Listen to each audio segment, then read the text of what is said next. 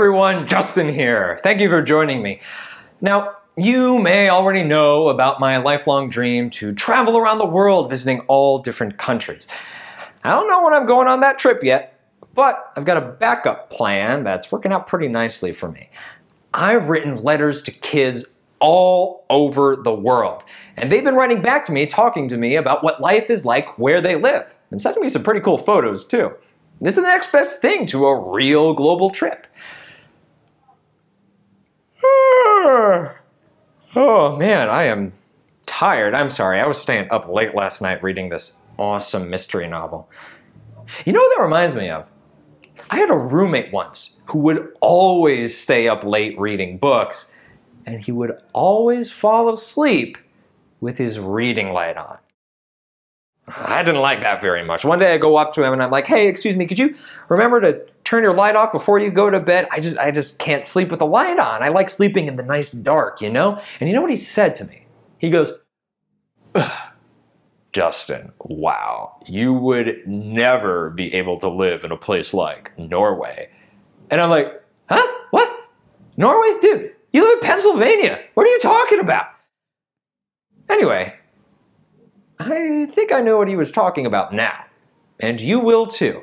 Join me as we explore another awesome country on this episode of Let's Take a Journey, Norway.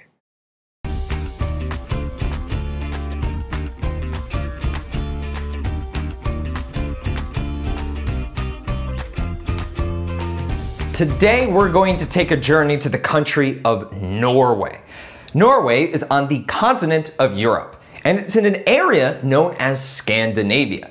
The other Scandinavian countries are Sweden, Finland, and Denmark. If we take a look at this map here, you can see that most of Norway is surrounded by water, that blue area there. These are seas and the Atlantic Ocean. You can also see that Norway's got a lot of little inlets and islands too. All right, are you ready to get started? Dear Justin, my name is Sigurd. I live in Norway in a town outside Oslo. Oslo is Norway's capital. It's a beautiful city. I'm 8 years old and I'm in the 3rd grade. My dad took this picture of me. Hi, Sigurd. Our main language is Norwegian. Our alphabet is like yours, but some of our letters look a little different. Most people in Norway speak English too, so you'll be fine when you visit. Oh, well, that's good. It'll be easy to get around. I'd like to learn some words in Norwegian, though. I'd like to teach you some simple Norwegian words. Oh, fantastic! Hello is hallo. Yes is ja. If you want to say no, say nei. Okay, I think I've got that all. Yeah. Oh, yeah, I've got it all. My family lives near a big forest. We can ski right from my house. My friends and I race on our skis. We all learned how to ski when we were very little. I think I was 3. There's a funny saying here that people in Norway were born with skis on our feet. Winters here are very cold, and we don't get a lot of sun. It's dark by the time I'm home from school. Norway is a great place to see the northern lights. It's a natural happening when the sky turns green and blue and purple. You have to go far north to see it. Oh, wow, would you look at that? Oh man, I'd love to go to Norway to see that. In the summer, I hike, ride my bike, go camping, and play football, what you call soccer, in a big field near our house. This is my mom and me on a hike. In winter, we spray the field with water and it turns into a giant ice skating rink. Everybody skates there. In the summer, the sun does set, but the sunlight never really goes away. That's why Norway is known as the land of the midnight sun. See, that is what my roommate was talking about. That's why he said I can never live in a place like Norway. Have you ever been playing outside and then it's the late afternoon, like 4, maybe 5 o'clock, and then it starts getting dark, but it's not really dark, like in this picture? Well, that's called dusk or twilight. This is what nighttime looks like in Norway during the summer. It never really gets dark. My friends and I don't like having to go to bed while it's still light out. We want to be outside playing. I have shades on my bedroom windows to block the light so I can sleep. Ha! So I'm not the only one who needs it to be dark to sleep, Jim. Summer is nice here. When school is over, we go to my grandparents' cabin. It's on an island in the sea. I sit by the water and catch tiny sand crabs in a net. Don't worry, I let them go. Oh, look at that. He caught a little crab in his net. Do you see it? The crab right there? Wow. We row our small boat across the water to meet friends who live nearby.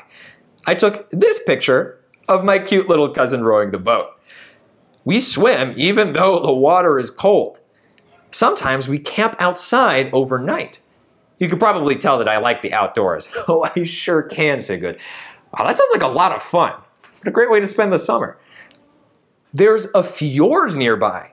Do you know what that is? I certainly do. A fjord is a deep valley that's filled with seawater. They're made when glaciers many, many years ago moved slowly but surely near mountains, carving out the valley as they go. See, you can see the mountains on either side of the water in this picture. My brother and I fish in the fjord. We catch mackerel and my dad cooks it. We eat it with boiled potatoes, cucumber salad, and sour cream mixed with some sugar. That sounds good. Just catch a fish and fry it up on the same day? Yum. I bring my lunch to school. Sometimes it's caviar on a slice of bread. It comes in a tube, and I squeeze it onto the bread. It tastes kind of sweet, kind of fishy. You know, I think I've had caviar before at a fancy party. Oh, and it makes sense that it tastes fishy. Caviar is fish eggs. Now I will tell you about my family. This is my dog, Elske. That means love in Norwegian. She's a Norwegian elk hound. Oh, hi, Elske. Oh, you're a good girl, aren't you? My brother, Oskar, is 11. He does orienteering in the summer.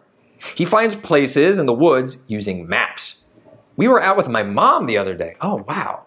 Orienteering. That sounds like a lot of fun. I'd like to do that. My mom is a chemist at a university. She works to invent new kinds of medicine. My dad works on an oil rig out in the ocean. He's gone for 10 days at a time, then comes home for a bunch of days. Then he goes out on the rig again. I miss him when he's gone. I know of plenty of kids who have a parent work for a long time like that, but it's always fun when they come home. I love to go to the Oslo library with my mom and my brother. It's so big. Most people don't drive their cars around Oslo. We ride trams and buses. Lots of people have electric scooters too. Well, I wonder how Sigurd gets to school. Well, here you go. I walk to school. It's not very far from my house. There are 22 kids in my class. My whole class will stay together for 6 years. We study math, science, religion, music, and art. I like it when we break into small groups with my teacher, Miss Hansen. Miss Hansen has been my teacher since first grade. Next year, my class will switch to another teacher for grades 4, 5, and 6. I have a big math test tomorrow, so I better finish this letter and study. Please write soon. Maybe you'll visit soon too. Your friend, Sigurd. Thank you for the letter, Sigurd. I promise I will write you back soon. Well, that was a lot of fun. I hope you learned as much about Norway as I did. What about Sigurd's life is similar to your own? Can you think of anything that's kind of different? So, that about wraps up our journey to Norway today. Are you ready to stamp your passport? I will see you again soon, and in the meantime, remember to always be clever. Hey.